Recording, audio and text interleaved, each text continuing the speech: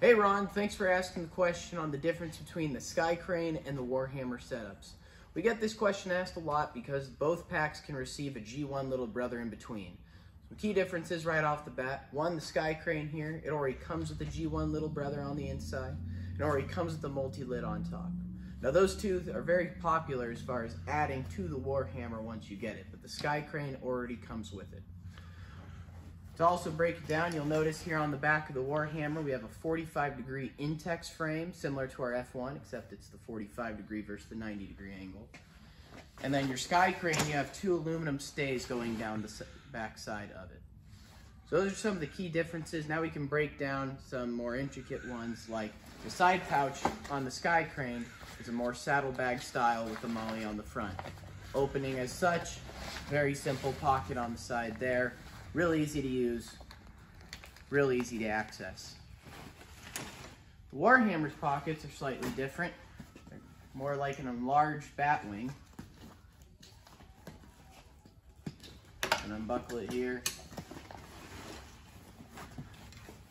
And then you're going to have a side axis zipper right here. And then same thing, it's going to be a simple interior. Then you also have a top axis zipper going around the full top of the pouch shown here. So you have top and front access with these. As you can probably see as well, the Warhammer side pouches, these enlarged bat wings, are bigger than these saddlebags on the Skycrane. So it's going to be dependent on how you're going to want to access your gear and then how much extra size you're needing compared to if you do have this set up similarly with a G1 in the middle or not.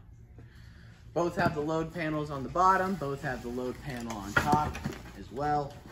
But like I said, Skycrane comes with this multi-lid already.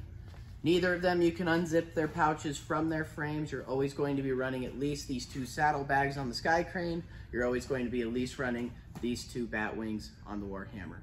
Thanks again for the question, Ron, and if any of you guys have questions that involve a little more detail and a visual representation, please email customer service at Eberlestock.com.